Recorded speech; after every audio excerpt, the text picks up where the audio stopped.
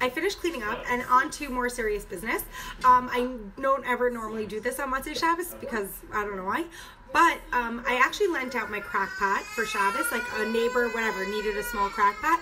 And she did such a good job cleaning it. But this is what I will say for my crock pot. Here it is. See, it's very, very clean. She did a good job, nothing like that. The inside is like basically as clean as it gets for my crock pot.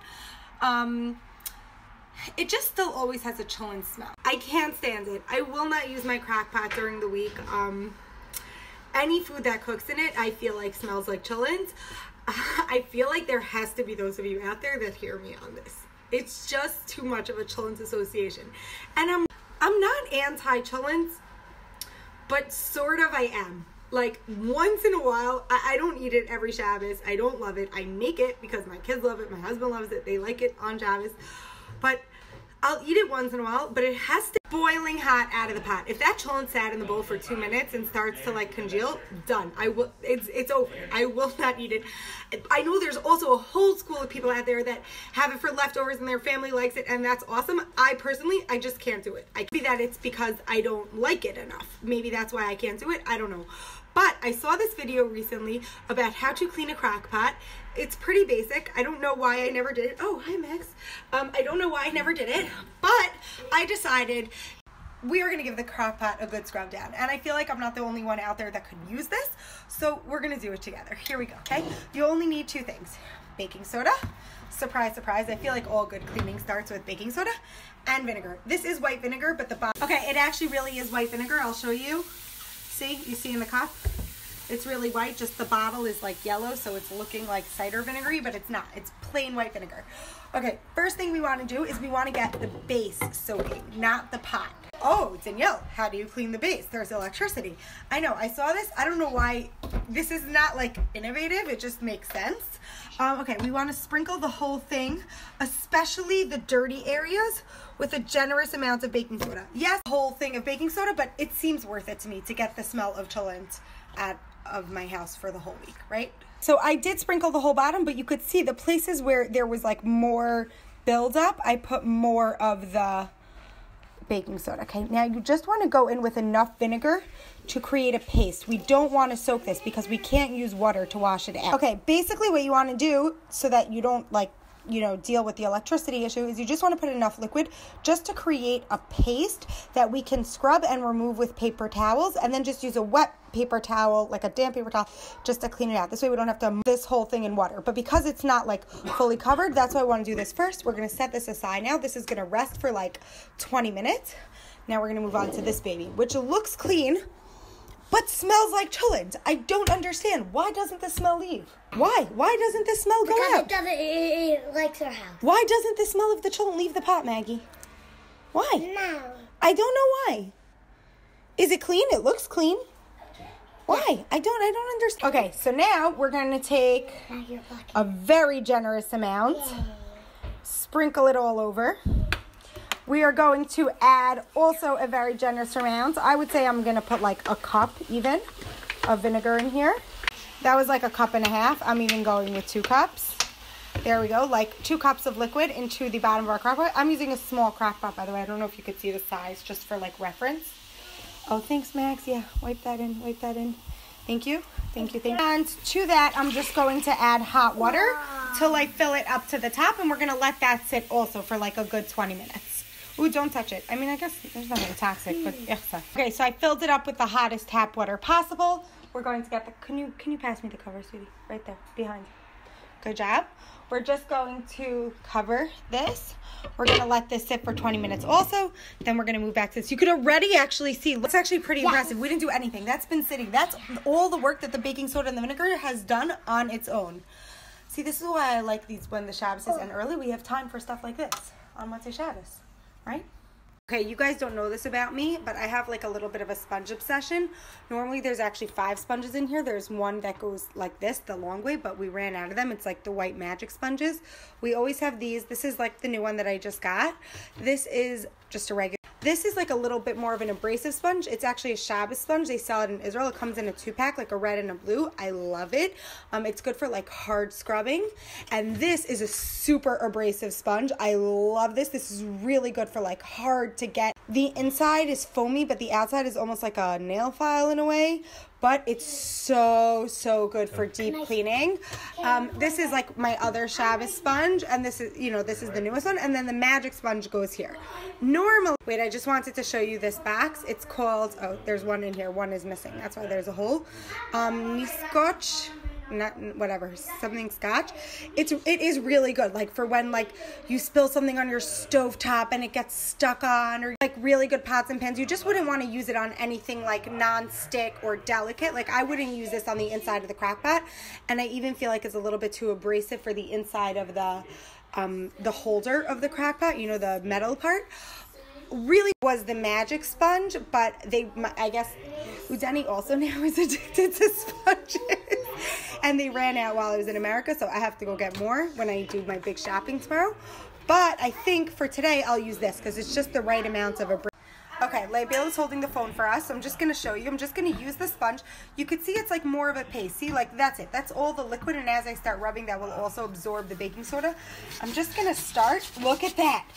Look at how that's coming off so easily.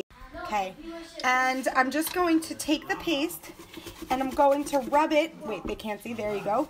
In all the spots where, you know what, maybe I am going to go with the more abrasive sponge. Why not? Why should I work this hard? Okay, I actually have a garbage bowl here to hold my sponges, and also like the paper towels that I'm going to use to wipe things up just to make it easier. Okay, I switched to this sponge just for this pot. Oh my gosh, this is so satisfying. Look at all that coming up. Can you see that? Look at that. Okay, I just want to show you. I got all of like the stuff out. I just used the sponge to scoop it out. You could see how much came up without any effort. I do just like, I have that little line there, those little dots, and that little section right there. I don't know if like my crock pot is beyond, because I never knew to do this. I just didn't think you could actually like clean this part. I always just use paper towels to wipe it up as much as possible. But Motzei Shabbos hours later, it just never happened. Oh, look at that. Even that got really clean. And now I'm just going to go in with I'm going to scrub these parts really hard. I'm maybe even going to add a drop more like clean baking soda and vinegar just to those like rough patches. Here we go. Let's get that out of there so we can add more. I just added a little more to the rough patches. You could see the paste. I'm actually going to spread that up there. And you probably maybe want to use gloves. I mean, it's just vinegar and baking soda, but still it's kind of gross to touch. I think I would use gloves. Just put the paste there. Now for this part, I want to use something non-abrasive because it's non-stick. I don't want to wipe away the non-stick. This crockpot doesn't have any gunk in it. I always spray mine a lot with Pam, so nothing really gets stuck, but it still just has that smell. So hopefully the vinegar and the baking soda will cast. I'm going to turn on like the hottest sink water possible. I'm going to take my new sponge because it's not abrasive. It's very gentle. And I'm just going to go in here. I'm going to scrub everything. Yeah, it is vinegary in my hand. I'm just scrubbing like the corners, everything, making sure the vinegar and the baking soda got in everywhere. Then I'm going to turn it upside down and scrub some more. There we go. And then I'm going to wash the whole thing out with soap and water, and we will see how it smells. It's definitely clean and shiny, right? 1 second. Let's get some hot water in there. Let's just give it a hot water scrub before we do soap. Okay. I'm really liking how this looks. Let's give it a smell. This is very exciting. I just want to show you. I just finished cleaning it with soap and with hot water also. Zero cholent smell. Zero cholent. Well, now there's soap because I put it back in the bottom of the sink, but literally zero cholent smell anywhere. No, smell like a good whiff. A really big whiff. No cholent. No cholent smell, right? Ellie, smell this. Smell this. No cholent. Cholent smell? Let me smell. Nope. Zero. It completely deodorized the pot. Completely. It is clean. It is spotless. In general, you should just know I always spray my crock pot with tons and tons and tons of Pam so that everything just slips right out. So there's never gunk left in it. It just always has that smell. And now there's no smell. I have my beautifully clean crock pot insert right here. That is completely smell odor free. But now I'm going to go back to this. This has been sitting. We got all that gunk. I need my really abrasive sponge for this. We're just gonna go in for another, smush over there. Just really try to get as much out. I'm wondering if my crock pot is too far gone. Like maybe I needed to be doing this like once a month, but oh well, we'll see. Okay, I scrubbed a lot. I just started taking paper towels and I'm gonna wipe out on the inside and see what's going on here and really assess the situation. All right, I got out as much of the baking soda and vinegar as I could. I have just a few paper towels here that I put water in and a little soap under. I smushed it, wringed it out. It's a little bit damp and I'm just gonna go around and wipe the whole inside and get out like the leftover vinegar and baking. Okay, I wiped it a few times with the soapy water and the towel that I wrung out. And then I used just a few damp paper towels to get the soap out. And then I dried it really well. See, I really do think this is as clean as it's going to get. I think that in embarrassingly poor condition. I really didn't know that you could clean this bottom until I saw the Facebook thing, and it always bothered me. And then once a year I would just buy a crock pot, and that's such a waste of money. I should have just known from the beginning and maintained it better. But the good news is that this has zero chillin' smell. The real test will be when we plug it in, what it smells like. But this is absolutely beautiful smelling. The inside smells brand new. Smell whatsoever. You know what, I'm going to try to screenshot one of the earlier videos. I should have done it before and after because this is so significantly better. The real test is going to be when we make something this week. So we are going to use the crock pot this week. That's it for tonight's cleaning adventures. It's not really a recipe, but it will make your recipes taste better because then they won't taste like children's, hopefully, if you have that issue like me. Anyways, this definitely helped me. It made it more fun for me. I hope it helped you and made it more fun for you. Happy early Motzei Shabbos. See you tomorrow, guys.